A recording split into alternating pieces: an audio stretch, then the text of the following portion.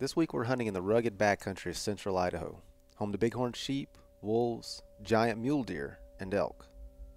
On last week's episode we had some very close encounters, but I let greed get the best of me and let my best opportunities walk by. Subscribe and hit that little bell icon so you keep tabs on the rest of our season.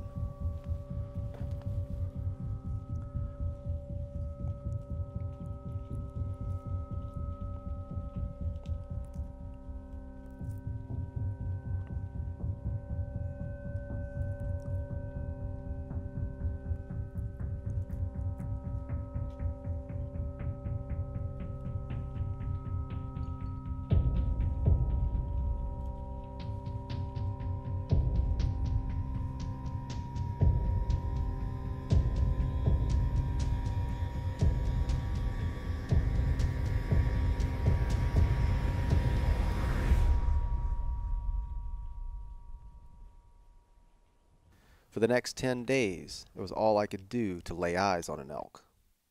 But when bow hunting, a stubborn refusal to give up is often our greatest asset.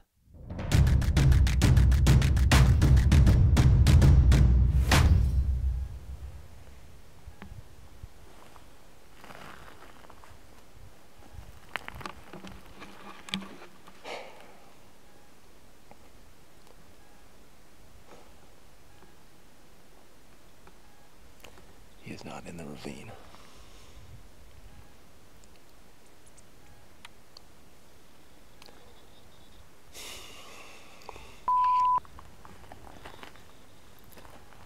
So that means he went all the way.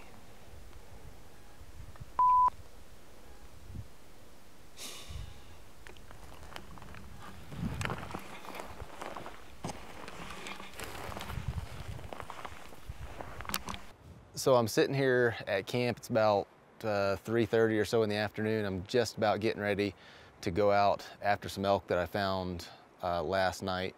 And actually, they're right here in this patch of timber. And that's like a quarter mile from camp, just above camp. But it's actually a really good place for them to be from their perspective. It's an easy place to access from my perspective, but it's not going to be an easy place to get in on them. The wind is coming this way, and so it's like pretty much a south wind right now, and that's the predominant wind in this valley. And so if I try to access them from over here, if I try to go around this side and come in on top of them, they're going to wind me. And plus, it's all just open grass, sagebrush. They'd see me coming from half a mile away. On the downwind side, it's really rocky, steep, hard to travel country, and it's also open. And so I don't know exactly how I'm gonna get to them. There's one bull up there and 6 cows, or at least it was last night, but I think I'm obviously gonna have to stick to the downwind side of it. But there's a little draw that I might be able to get up and make a play on them, but I won't know until I get up there and actually see what the wind's doing in that little bowl, and then what the little small breaks in topography are doing. You know, if I'm gonna have to walk across an open hillside, the odds are pretty low that I'm going to get to them because they're going to see me before I get to them. But if there's a little bit of topography that I can use to navigate up there, I think I got a pretty good chance because it's a really small patch of timber. I mean, if they're in there, if they didn't leave last night, if they're in there, I'm going to find them. So we'll give it our best shot.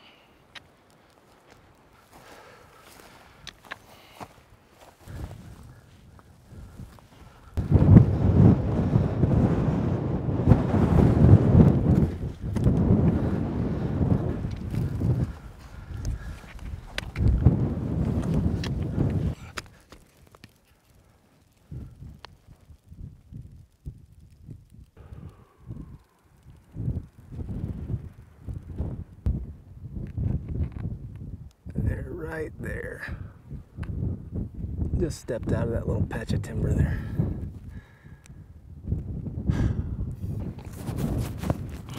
well, not gonna be able to get to them today.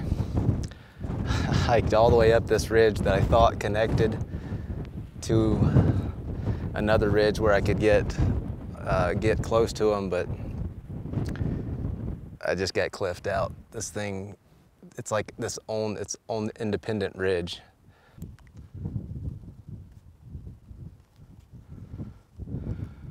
See, I thought this thing connected over there, and then I was just gonna get in those trees and kind of go down on them like that. But obviously, I should have looked at a topo map.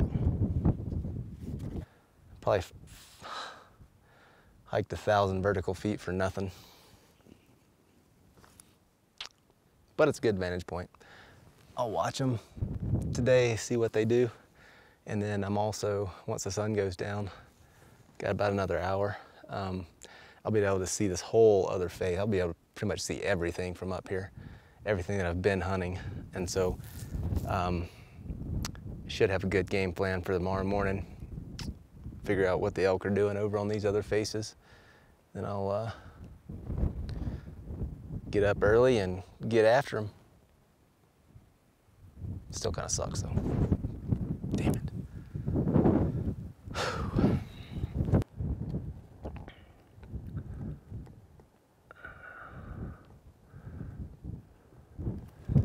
God. That patch of timber they're bedding in is not but about 80 yards square.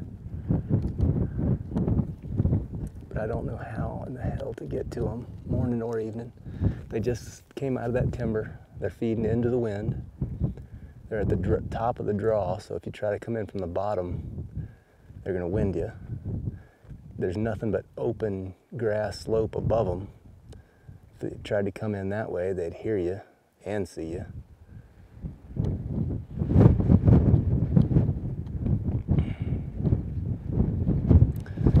I think the only way to do it would be to go in right up the bottom of the draw first thing in the morning and just hope that they're out somewhere feeding, because they're going to come back into that patch of timber once the sun hits, and just be there waiting on them. Hope the wind stays steady. I think that's the only way to do it.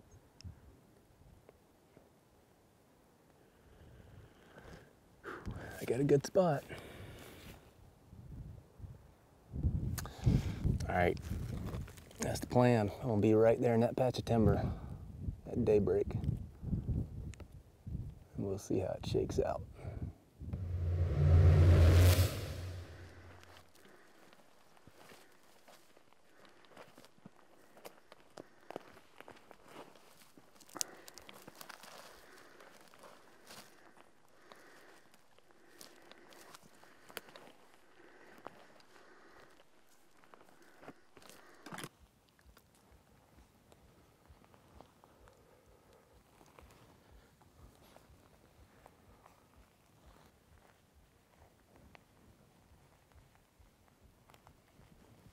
After getting into position in the timber, the elk feed over the ridge right on cue. And with only 2 likely entry points into the timber, I pick one and set the camera up.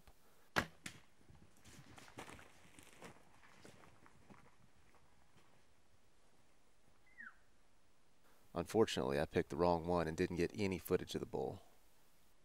So I just shot a bull, and tracking him right now. He's bleeding really good. The hit was, it was a little bit farther back than I wanted it, but he is, I mean, it's a steady stream of blood. So, I mean, he can't go on like this for very long. So, I'm gonna stick on the trail and see what we find. Out of all the skills that make up the hunter's craft, trailing is often the least acknowledged. Marksmanship, scouting, and even butchering are all important and better understood, but it's the ability to follow a track that allows us to keep our end of the bargain once an arrow is loosed. All his cows just came running out of that patch of timber. There's still something in that timber.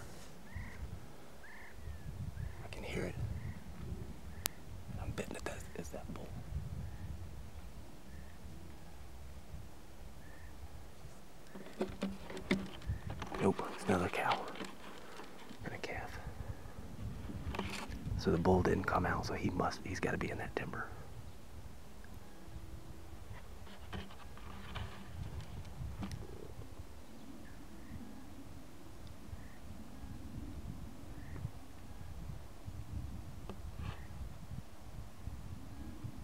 All right,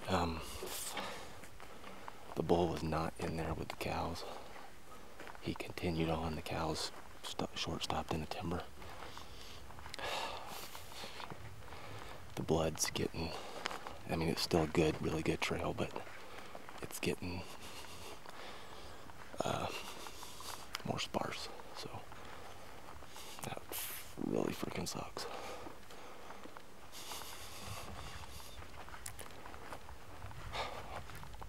Damn it.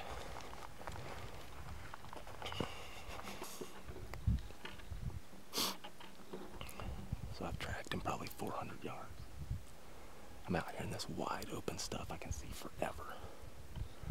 I can see for probably another mile in the direction that he went, and I don't see him. But there's a little ravine right here that I can't see in. I'm really, really hoping he's in the bottom of this ravine. Because if not, it's gonna be a long day.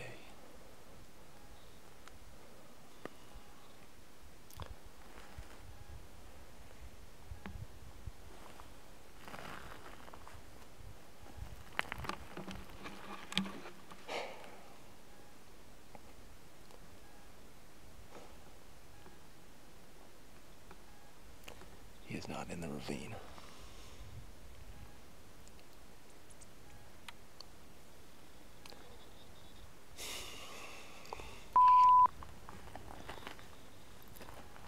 So that means he went all the way.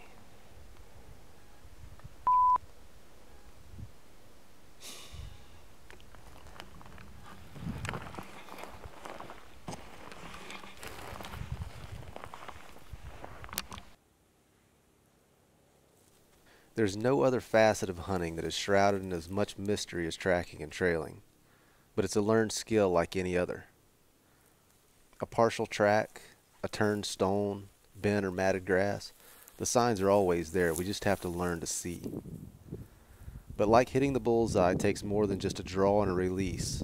Seeing takes more than just looking.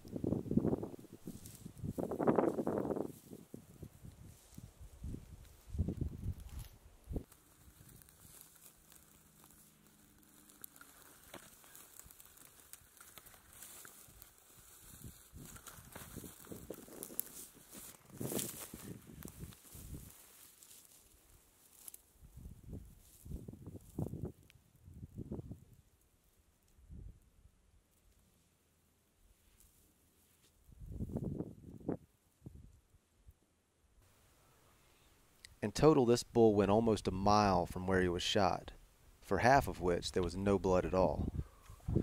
Being able to hit what you're aiming at and developing confidence in your ability to do that is one of the most important aspects of bow hunting.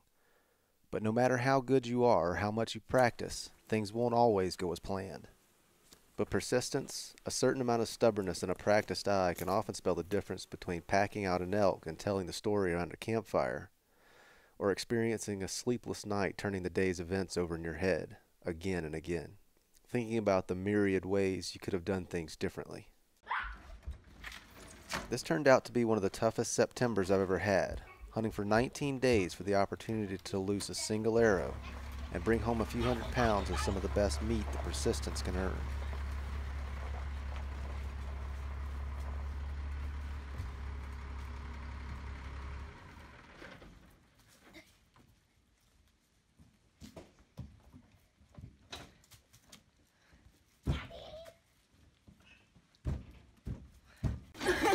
Meat's in that cooler you're sitting on. And most of the other things. This one and that one. What's in here? That's our camping stuff. Hey, give me a hug.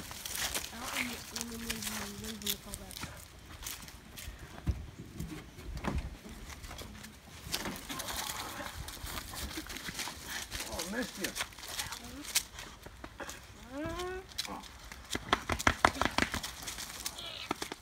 But regardless of how the hunt turns out, Returning home after that much time away is one of the greatest feelings ever.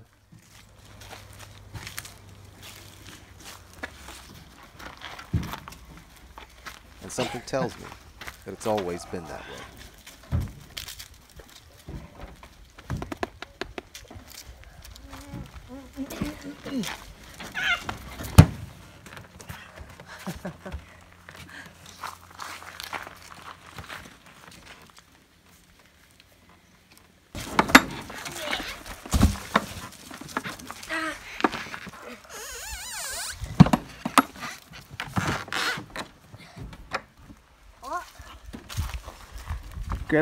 Grab that piece right there and pull it out. What piece? That big one that you just had your hand on. This thing. Take both hands to get it. And hold it way up.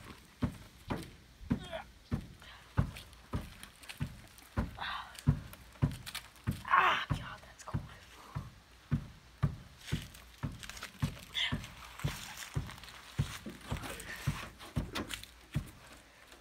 You know what that is? Is Don't drop it. it the rib? That's his back strap. I was like, oh, that's a birthday treat right there. That's a bunch of steaks right there. Birthday treat. Samson's birthday today. I was always just like, can I have my birthday? Birthday cake? That's her birthday cake. Look at that. What is this? Is this like a sap? It's called a geode. Those are all crystals inside there. Those are crystals? Yeah. Are all these crystals? Mm-hmm. Ow. Careful. Why don't you get on the Google and see if you can buddy. see if you can find Do you out how have any they're more formed. crystals? I got God. something for you too.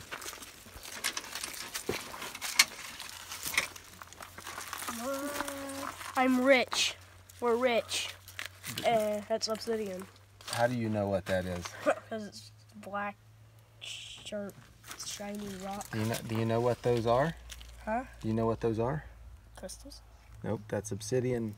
It's the remains of an obsidian tool that somebody made thousands of years ago. Some hunter made that a long time ago. I think it's part of arrow or something. It could be part of an arrowhead.